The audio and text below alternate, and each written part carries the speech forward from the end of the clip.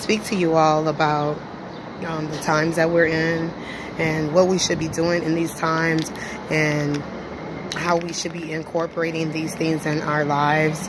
I just want you guys to know that the Heavenly Father is with you and that you need to continue to have discernment and continue to follow Him,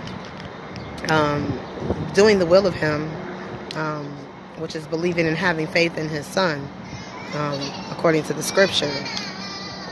So long as you believe and have faith in His Son and you are following the laws that He has given you, then everything should be okay.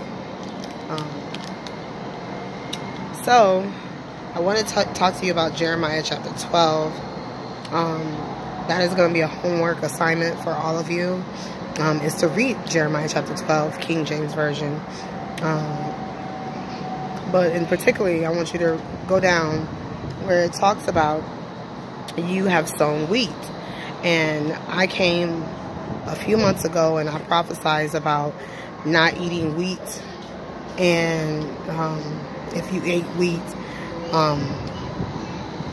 some things were going to happen to you. And nobody believed me. People call me a false prophet. But I still kept saying the same thing. Well, I'm telling you that in Jeremiah chapter 12, it says that you have sown wheat and have reaped thorns. We are the wheat, but we're not supposed to be eating the wheat. If that makes any sense to you, that we were never supposed to be eating bread, because Christ Himself was the bread of life, the Word. So I just wanted to give you guys a little bit of wisdom and to share with you guys how important it is to follow the Father's laws and to like read the Holy Scriptures.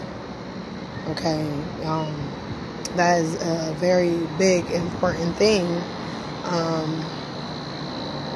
that we need to do. Is reading the Father's Word. You know, the Word became flesh, you know. So if the Word is that powerful, we should word and read and learn. And so also in, I believe it's Revelation chapter 18, where it talks about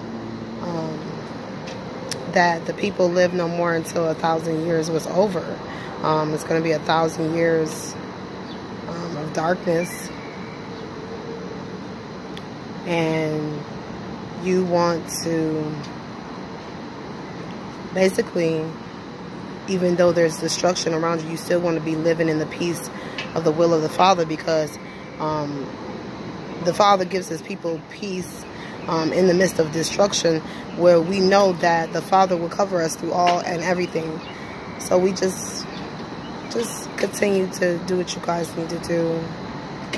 And I can't wait to see you guys.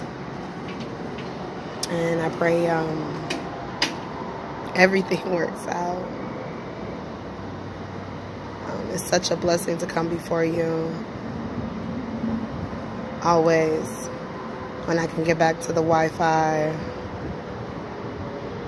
But I pray that that you guys receive this message in light and in love, and with peace and in harmony. Feathers up, all my brothers and sisters. All praises to the true and living God of Israel. All praises to Yahuwah. And glory be to the Lamb. The Prince of Peace is coming.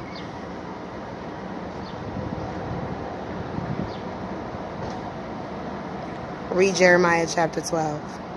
Do not eat wheat. Do not eat it at all. It's not worth it. It's not worth it. Don't eat apples. Don't eat rice.